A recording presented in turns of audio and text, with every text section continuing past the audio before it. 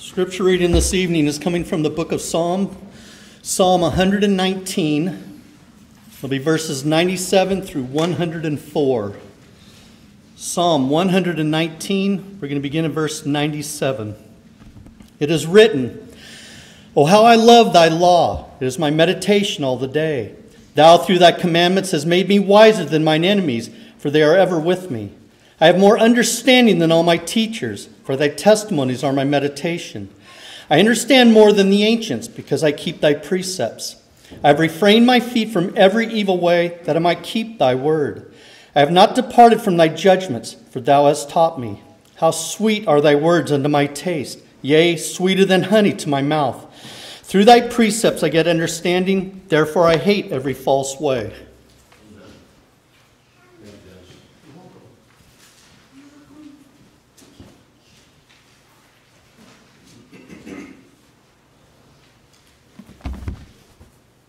Good evening.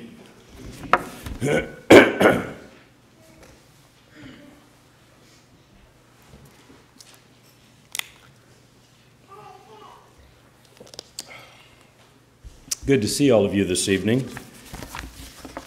Beautiful, beautiful day we're having, and great that we're able to meet together again this evening.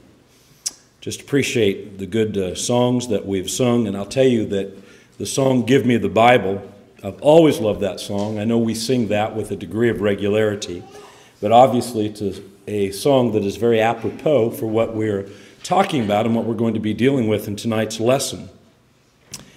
And one of the things that I wanted to do in the very beginning of this lesson, as we're going to be talking about the Bible, why the Bible is important, as I've just put why the Bible, is I want to share with you some quotes, some very notable quotes that are moving to me.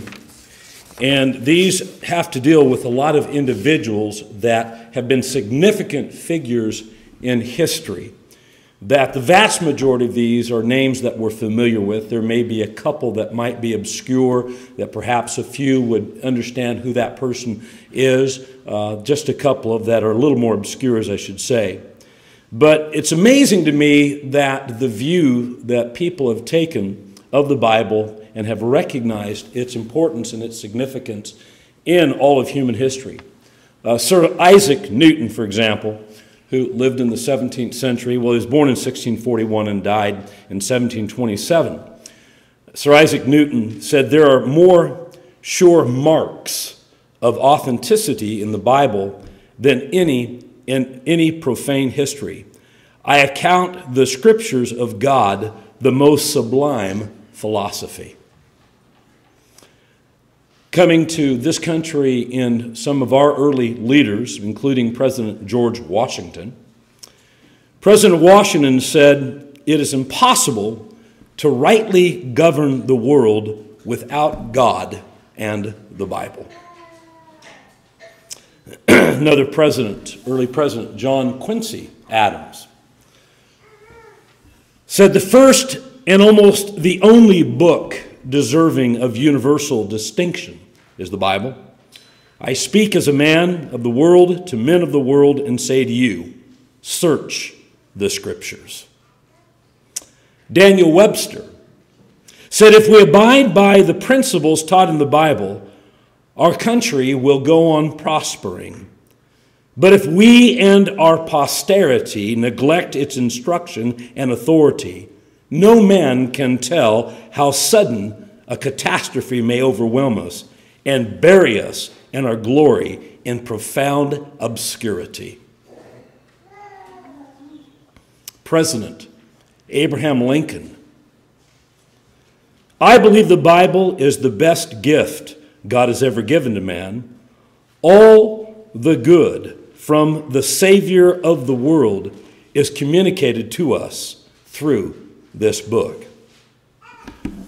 Woodrow Wilson, President Wilson, "A man has deprived himself of the best there is in the world who has deprived himself of a knowledge of the Bible." President Theodore Roosevelt, "Almost every man who has his life's work added to the sum of human achievements of which the race is proud, almost every such man has based his life's work largely upon the teachings of the Bible. Patrick Henry. The Bible is worth more than all other books which have ever been printed. Robert E. Lee. Maybe it's not politically correct for me to quote him, but I'm going to anyway. In all my perplexities and distresses, the Bible has never failed to give me light and strength.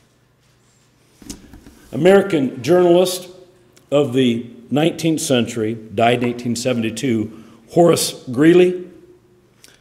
It is impossible to enslave mentally or socially a Bible-reading people. The principles of the Bible are the groundwork of human freedom. W.E. Gladstone, British statesman and was Prime Minister in the 19th century of Great Britain. I have known 95 of the world's great men in my time, and of these 87 were followers of the Bible. The Bible is stamped with a specialty of origin and an immeasurable distance separated from all competitors. Swiss-born and French philosopher and skeptic Jean Rousseau. I must confess to you that the majesty of the Scriptures astonishes me. If it had been the invention of man, the inventor would have been greater than the greatest heroes. Pursue the books of philosophers with all their pomp of diction. How meager, how contemptible are they when compared with the Scriptures. The majesty of the Scriptures strikes me with admiration. English biologist Sir Thomas Huxley. I've always been strongly in favor of secular education without theology, but I must confess that I've been less seriously perplexed to know by what practical measures the religious feeling, which is the essential basis of moral conduct, is to be kept on the present utterly chaotic state of opinion on these matters without the use of the Bible. The Bible has been the Magna Carta of the poor and oppressed. And finally, Sir William Herschel, English astronomer and philosopher, said all human discoveries seem to be made only for the purpose of confirming more and more strongly the truths contained in sacred Scriptures. There are so many others, and when I was doing some research and trying to get various views of what famous individuals thought about the Bible, it just astonishes me that how many, the great amount of people that understand that the Bible as God's Word has been the greatest influence on history of men, of any other book of antiquity. And not only of books of antiquity, even modern books today, the Bible continues to outsell every other book. The Bible is the only book that really has been translated into basically every language that is spoken upon the planet today. So as the psalmist David has testified concerning the efficacy of God's inspired word, in the reading that we just had that Brother Ross did for us just a couple of moments ago, we're going to be looking at verses 97 through 104 again, as we'll pick out a few points that I want to use as major points. But what is the verse that immediately follows that? Because I had him read that section that would take us through 104, but we are all familiar with verse 105. Your word is a lamp to my feet and a light to my path, is what David says. Your word. David acknowledges that without the Bible, without God's word, that we would be all lost in darkness. But the only illumination that will provide the light that we need in a very dark, sinful, at times ugly world is the influence of God's word. And so this brief analysis of these passages are certainly worthy of our consideration. And not only that, we understand that really the bulk of the 119th Psalm, this very lengthy psalm of 176 verses, is dealing with the power and the efficacy of God's word. But there were some things that really struck me, that as I look at this, why the Bible? And I thought of these 5 points as I was looking at this, 5 points that just stood out to me in these few verses that we have before us. Why the Bible? Why the significance? Why the Bible is important? And when you look at verse 97, if you just have your Bible still open, to that 119th Psalm, in verse 97, "Oh, how I love your law. It is my meditation all the day." I say to you, why the Bible? The Bible, because the Bible in daily meditation is what's going to get us through. It's what's going to help us. The Bible in daily meditation is going to be upon the hearts of people. The people who take time to look at God's Word, and by doing that, we would become a blessed people. The Bible in daily meditation can only bless us. Refusing it, ignoring it, or just having it in our possession, which we all do, but not doing anything with it, there is no blessedness at all. But I want to look at this from the very positive standpoint, because this is what David is saying. That when we take the time to study the Bible, to read the Bible, and to meditate upon it, it's not a matter of just reading it and allowing it to come into our minds and then go immediately outside of our minds. But when we really take the time to meditate upon these points, let me tell you, we're going to be a blessed people. I had referred to, and I said I would do it again this evening, but there's a couple of passages that I dealt with in this morning's lesson that are repeats that I want to deal with in tonight's lesson as well. And that takes us to the first Psalm. And again, as I brought out this morning, so I want to say again this evening, that in the Davidic Psalm, the first Psalm of Psalm 1 and verse 1, there he speaks about, "Blessed is the man who walks not in the counsel of the ungodly, nor stands in the path of sinners, nor sits in the seat of the scornful." The very first thing, and it's interesting to me that these are the first words that we read from this glorious book of Psalms, but it speaks about a man's position. It speaks about his walk, of his stand, his seating, where he sits, his position. And the blessed man is one that is not going to find himself being involved in fellowship with that which is of the world of sinful and evil and darkness. But rather, his delight, verse 2, is in the law of the Lord. And in his law he meditates day and night. I cannot emphasize it enough, because this is the emphasis of the first Psalm. The Bible in daily meditation, of what it means to us. What kind of daily doses do we get? We allow ourselves to receive doses of a lot of things that are intellectually influential, mentally, emotionally, and intellectually influential. That how many doses do we get every day from the internet, or from television, or from books, or from periodicals, from social media? How many daily doses do we get of these kinds of things? And especially now when we contrast that with a daily meditation of the Word of God, of the Bible. We need this. Why the Bible? Because it's God's Word speaking to us. It is instructive. Again, it is illuminating. It can only lead us to truth if we will, with good conscience, with great fervor and diligence, with open hearts and honesty, when we will open it up and we will read it as we should and think about it, and as I said this morning, and pray about it. This is going to lead us to a meditation. The Bible in daily meditation. In Philippians 4:8, when the Apostle Paul was writing to the church at Philippi, he says, "Finally, brethren, whatever things are true, whatever things are noble, whatever things are just, whatever things are pure, whatever things are lovely, whatever things are of good report, if there's any virtue and if there's anything praiseworthy, meditate on these things." We've preached about that. We've talked about that. You've studied that. We've, in the very first lectureship that we had with our returning preachers, we tore that passage apart. Do you remember that, Mario? We tore that passage apart. But here's what I want you to think about. When the Apostle Paul speaks about things that are true, noble, just, pure, lovely, of good report, do we not understand that those are principles that emanate from God's Word? They come from the very personality of God. They come from His Word. That's why they're worth meditating upon.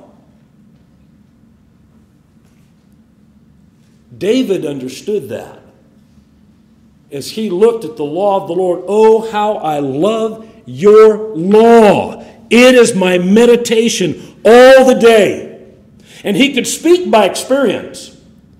Because when David found himself in situations of his life when he was not meditating upon the will of God and the law of God, and he allowed his mind to run into interference of other things of this world, look what it got him. It's where pride and immorality and all kinds of things became a great interruption to him spiritually. We face the same issues today that David did. Is it any different today than it was in the days of David? It really is not. The only thing that may be different is just the accessibility of certain things because of the speed of which the internet may work and just the way of mass media that we have in the world today, that so much is printed and so much is electronically filed, and there may be again that great speed of which we can access. But I want to tell you that the real issues remain the same. And why the Bible? Because when we meditate upon the Bible daily, we read it and think about it and pray about what we have read. I'm going to tell you, this becomes our salvation. Why did those great men of history say the things that they said about the Bible? Because they saw historically the influence that it has had on societies and the influence that it had upon this American society for the majority of those quotations. Understanding that it was our only salvation, our only way. And I was moved by a couple of those quotes to what become acknowledgments that when this country and when this society, when it decides to distance itself from the teachings of the Bible and from the principles of Jesus Christ, I'm telling you right now, and one does not need to be a prophet, one just needs to look at Scripture, that when we do that, we are in trouble. So what do? We meditate on the Bible every day, and we pray about it. And we try to be the difference, and we try to be the voices of reason in our society. The Bible and daily meditation. Look at verse 98 of our original text of Psalm 119. In Psalm 119 and verse 98, then David continues, you, through your commandments, make me wiser than my enemies, for they are ever with me. David had enemies, and he says, my enemies are ever with me. There were times his enemies were chasing him. He says, they're ever with me. We don't have the same enemies of David, literally speaking. He had some enemies that came out of his own household. There were times that he had a son that pursued him and wanted to see his father to really fail. Do you remember some of the lessons about Absalom? He had enemies all around him, and it could have been the Philistines, and it could have been other heathen nations. But the thing that he was appreciating here in linking to the Word of God, to the law of the Lord, and through the commandments of God, he says, through your commandments, make me wiser than my enemies. Why the Bible? I want to tell you, because the Bible makes us wiser than the world. You want to know something? The world in many respects is our enemy. I'm not talking about all of the people of the world. I'm talking about how the Bible addresses the whole subject of the world. The world that does not know God. And the world who has its own prince. Who is the prince of this world? Scripture says Satan is. Why the Bible? Why meditate upon it daily? Why know its commandments? Because through the commandments of God, what he teaches, it makes me wiser than my enemies. We don't have the same enemies as David, but I want to ask you, do we all have enemies? And you know why we have enemies? Because Satan does not want us to succeed. And the enemies can be found in a variety of ways. It could be people that are enemies of the cross of Jesus that are absolutely opposed to Christianity. But it could be a lot of different kinds of enemies when you look at the philosophies of the world, or when you look at the moral standard of the world today, and those that would ridicule and chide Christians for what we believe and for what we stand. You may have enemies and not even realize it, and they could be at your work, they could be in your neighborhood, they could be of your own family. But when we know Scripture and we know the commandments of God, David is saying this makes us wiser. What does the world do? The world simply chases after evil. It always has. It was so bad in Genesis chapter 6 there that it was acknowledged that man's thoughts, the intent of his heart, was evil continuously. And God decided to destroy the world in the days of Noah with the flood. But it hasn't really changed. That even though God spared man, and we can come all the way over to the New Testament, and in 1 Peter chapter 4, listen to what Peter says to Christians. Christians, by the way, who are suffering because of the enemy. They were suffering because there were people that were standing opposed to Christianity, and Satan will use people and means, all different kinds of devices to try to get us down emotionally, psychologically, spiritually. He wants us to get down. Listen to 1 Peter chapter 4 and verse 3. And Peter says to these Christians, we have spent enough of our past lifetime in doing the will of Gentiles, when we walked in lewdness, lust, drunkenness, revelries, drinking parties, and abominable idolatries. That's what the world had to offer then. It's what the world has to offer today. Verse 4, in regard to these, they think it strange that you do not run with them in the same flood of dissipation, speaking evil of you. Why the Bible? The Bible makes us wiser than our enemies. The Bible makes us wiser than the world.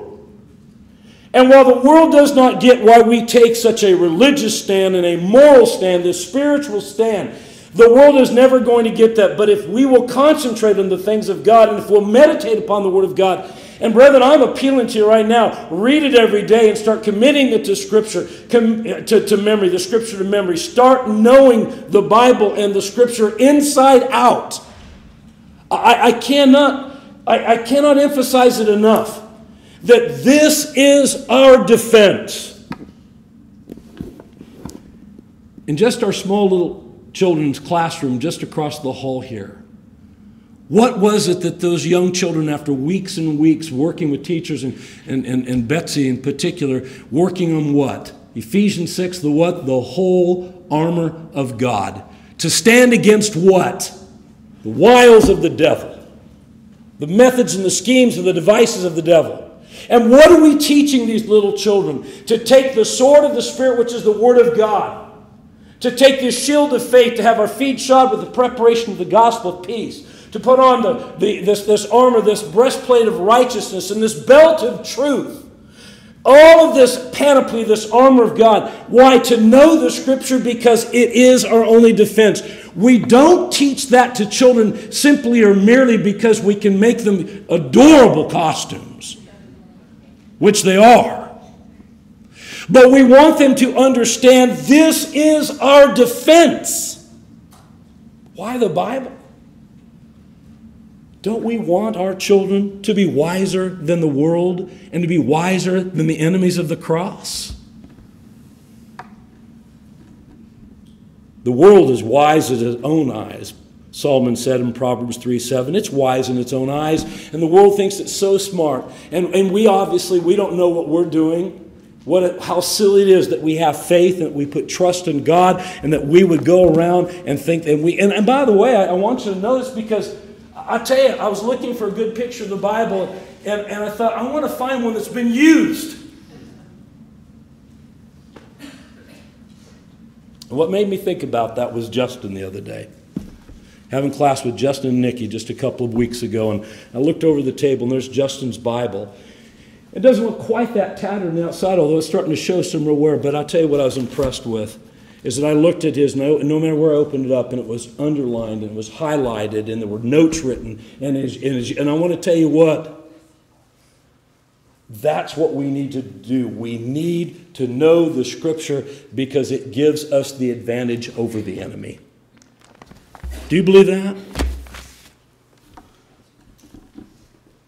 The only way that Moses' instruction to the children of Israel historically, as we see in Exodus 23 and verse 2, he says, "You shall not follow a crowd to do evil," is they had to get into the law of God. And if we do not get into the Word of God, to the law of God, the precepts of God's Word, the truth, I want to tell you that if we don't do that, it has become so easy to follow the crowd of the world to do evil. And I'm not talking about just religious issues, moral issues and social issues, because in reality, I guess they're all religious issues. Why the Bible? Look at verses 99 and 100. Back in Psalm 119, he says, "I have more understanding than all my teachers. For your testimonies are my meditation." I'm not really sure of how many teachers David had as a young man growing up. Not sure that when he was a young man and learning the lessons that all young Jewish boys had to learn. But there were those teachers, those rabbis, those individuals that would have been very important to people of that kind of a society or civilization historically. In verse 100, he says, "I understand more than the ancients because I keep your precepts." I want my children, I want my grandchildren to know more than me. I want my children and my grandchildren to become even more prosperous in the Word of God than me. I want their relationship to be even stronger with God than what my relationship has been. And I want a strong relationship. But do we not all want this for our children and our grandchildren? Because I tell you, there's nothing more important than that. So when he makes the statement, "I understand more than the ancients because I keep your precepts," I thought about that. And the Bible helps me learn from mistakes, even mistakes of the past of others. The mistakes of others. One of the most remarkable things about the Word of God, the Bible to me, is that when we study the Bible, all the characters, that we see a book that tells all. It has incredible transparency to it when you look at the notable characters. If you're talking about Adam and Eve, if you're talking about Noah, if you're talking about Abraham, or you're talking about Isaac, you're talking about Moses and talking about David and talking about just any number of people that are in the Bible, of notable, important characters in the Bible, but it just doesn't tell us about the good, righteous things that they did. It doesn't tell us just about their mountaintop experiences. What it tells us about is their lives in total and what we can learn from that.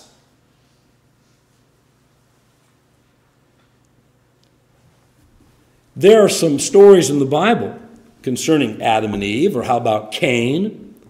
How about Sodom and Gomorrah, or again about the failures of David at times, or certainly Solomon, or even Peter, the apostle in the New Testament.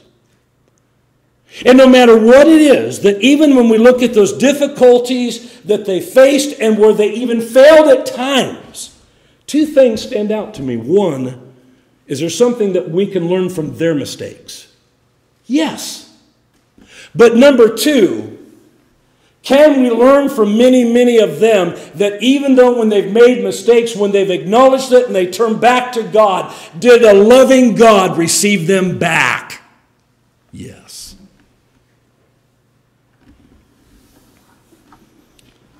What's the old adage, the old quote or expression?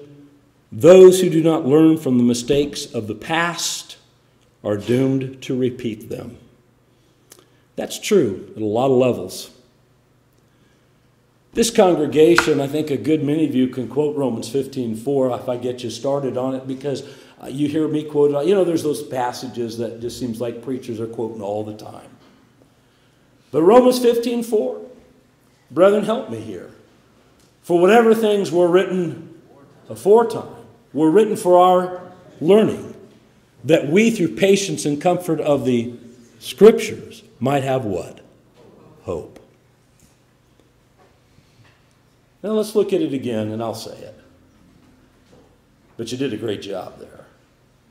Though whatever things were written before, the old King James says aforetime. Whatever things were written before were written for our learning, that we through patience and comfort of the Scriptures might have hope. It's not a matter of just learning because of looking at the successes and the achievements of individuals, and we can learn a lot from that too, and be really motivated. I don't want to say, don't look at the good, the positive stuff and where they did it right. No, as a matter of fact, that becomes a pattern to us, doesn't it? But what I'm trying to say is that every bit of this book and what God has preserved, it's been written for our learning. Why the Bible? Because the Bible in its transparency helps me to learn from the mistakes of others in the past. And I hope that we will never take that for granted. That's the import of verse 100. He goes on in verse 101, if you go back to our text. In verse 101, I have restrained my feet from every evil way, that I may keep your word. Now understand that David's doing some reflection here, and he's coming to some conclusions about his life, of where he needs to be and what he needs to do. Because I want to ask you, were there times that David's feet did run to misbehavior? Well, we know that about David. But you see, this had been a learning experience for him as well. And brethren, that's why all I can say to you is that yes, there are going to be times that we're going to make mistakes and we're going to stumble and we're going to fall. But what we can learn from David is that God gives us the ability, the opportunity to get up and get back on the path again. And not to lose hope and not to throw in the towel. But to understand that with God's help we can do it. But look at the next verse, 102. I have not departed from your judgments, for you yourself have taught me. Now that's David's acknowledgement that God is the one who has taught him. He had already talked about some of his past instructors, even those of old, and that he believed that he had become wiser, even in some of the ancients.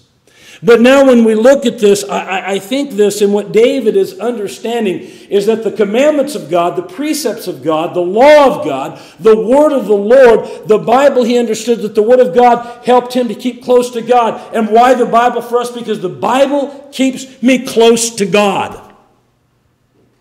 Okay. Those moments in our lives, when we feel tempted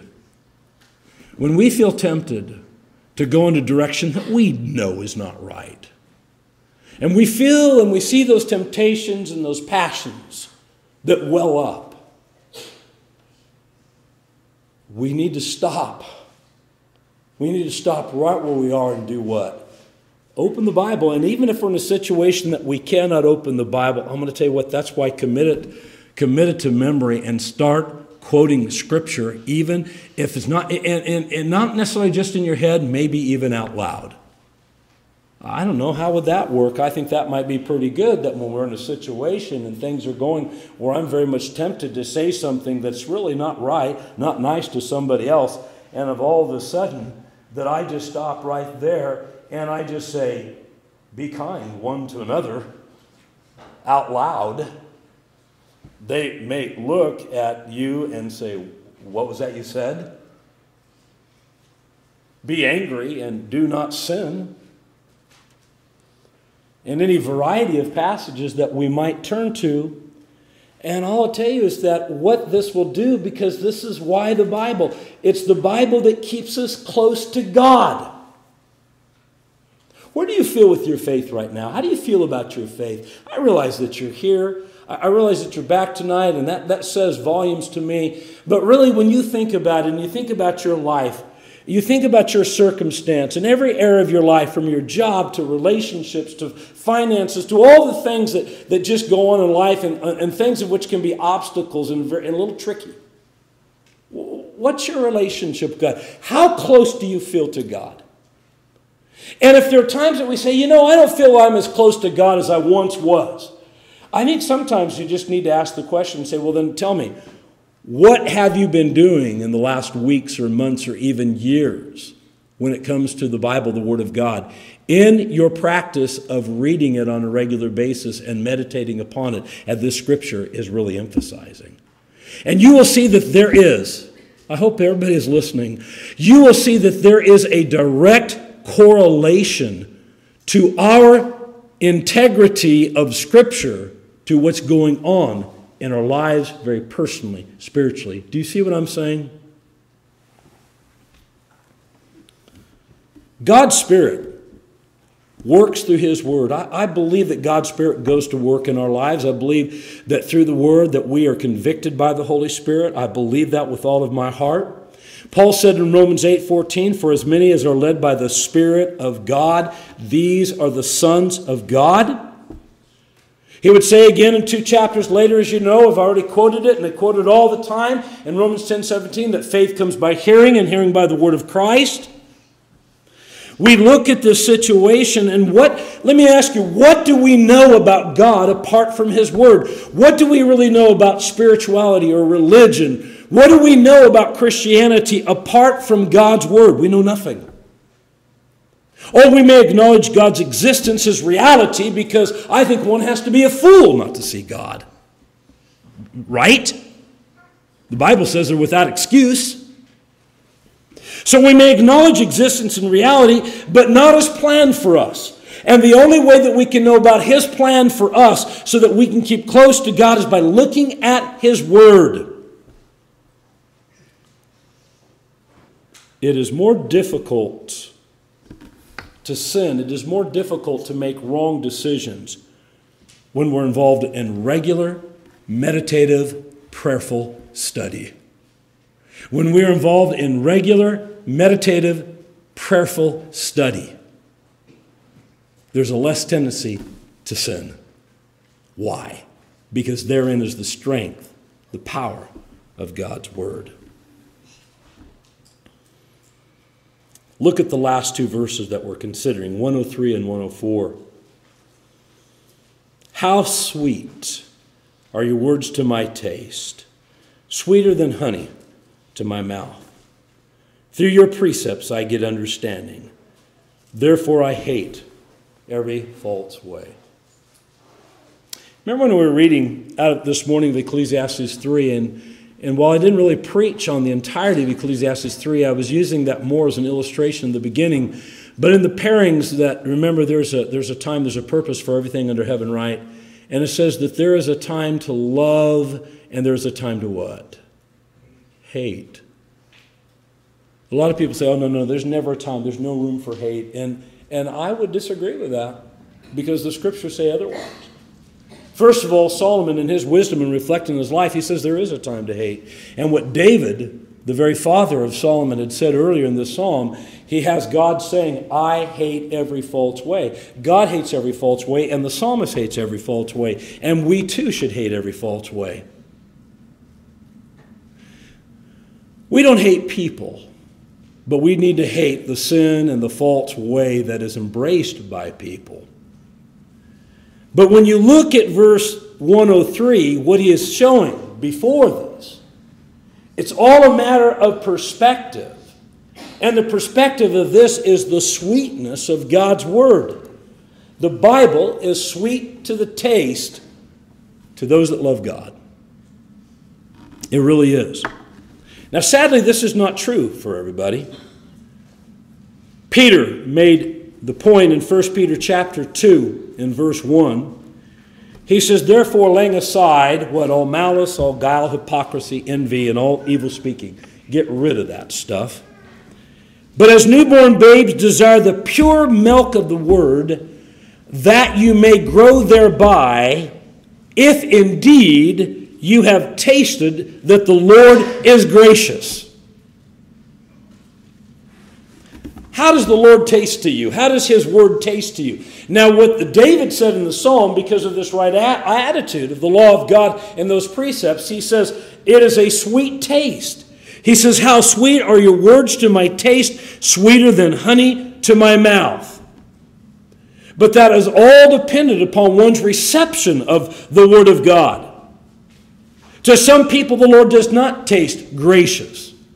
Both in the books of Jeremiah and in the book of Revelation, we have this analogy that is given. And the prophet of old, and John as well, what he sees in the vision on the island of Patmos, are circumstances of where God's word was represented in such a way that it came into the mouth of the prophet, of the apostle. And that there was a sweetness to it, but when it entered into the stomach, there became a bitterness. And all of that was a representation of what God's word can do. It has this sweetness, but I'll tell you, with some people, as the message becomes very clear, what sounds so very good, oh yes, I love the scripture, oh yes, I want to study the Bible, and then we get in and really study the Bible for what it means and how it challenges us, you know what? It ends up becoming bitter to people. The message of salvation is a bitter message to certain people. You know why it's not a bitter message to you? Because you love the law of God, because you love the truth. And even when it's challenging, I'll tell you, when we have the right attitude, and I love this, and I can remember years ago when Vicki and I were newly married. We hadn't been married very long. Maurice Estes was preaching in Cayucas, and there were these powerful sermons, and there were times that he was pouring it on in the application. And it was so challenging, and I felt very convicted, because there are so many times I thought, I am not doing this right, that there's more, that there's so much that has been missing that I need to do. But here's what my attitude, I couldn't wait to hear the next sermon. And almost became this, pour it on. Does that make sense to any of you? I don't want to be told every service of how great I am. I don't want to be told all the time, it's just, we need to preach on the love of God, and we need to preach on loving one another, and we do that. But I want to tell you that even when we are challenged, to the person that has the right attitude, it's sweet. It's sweet. The sweet Word of God. Jeremiah 15:16, the prophet said, your words were found, and I ate them, and your word was to me the joy and rejoicing of my heart, for I am called by your name, O Lord God of hosts. Do you know what Jeremiah was called? What was Jeremiah called many times? The weeping prophet. Because he saw the miserable condition of Israel. He had to give forth prophecies that were not fun to deliver, sermons he had to preach that he did not want to have to preach, but he says, when I ate your words, your word was the joy. Your word brought rejoicing into my heart. I ate them. That's what it was to him. The prophet Ezekiel.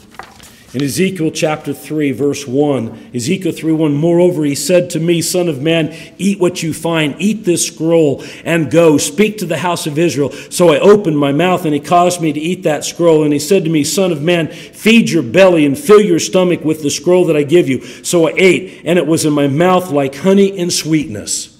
That's because it was received. The reception was positive. The reception was one of faith. A different image that would be given to the Apostle John later, to a world that would reject God, into the sweet Word of God that would become a sourness or a bitterness to them in their belly. That's the world that we live in. I just say to you, how does God's Word taste to you? We must develop a taste for the truth. And all I can tell you as well is we've got to develop this taste for the truth. You know why? Because it's good for us. You know why you should develop a taste for vegetables, for greens? Because it's good for you. And that's what we try to get our children to understand. Eat your vegetables. You know what, in the same way? Develop a taste for the Word of God. It's our salvation. I have David's earlier psalm as well. 100 before, when we come to this, to the 19th psalm, I think is a very good summation about his view towards the Word of God. We have a song that deals with this, Psalm 19. Psalm 19 and verse 7, the law of the Lord is perfect, converting the soul. The testimony of the Lord is sure, making wise the simple. The statutes of the Lord are right, rejoicing the heart. The commandment of the Lord is pure, enlightening the eyes. The fear of the Lord is clean, enduring forever. The judgments of the Lord are true and righteous altogether. More to be desired are they than gold, yea, than much fine gold, sweeter also than honey in the honeycomb. Moreover, by them your servant is warned, and in keeping them there is great reward. Isn't that beautiful? That's beautiful. And I love singing that song from time to time. I sent Trevor a message. I don't know if he ever got it.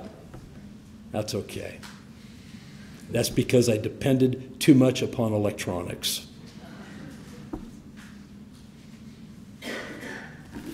Why the Bible? What a fantastic book. I hope that we will develop such an interest, a great interest. We'll just read it and memorize it and know it and live it and share it with others. We can help you to become closer with God, closer in this relationship. Let us do so. Let that be known. Won't you come at this time as we stand and sing the song that has been selected.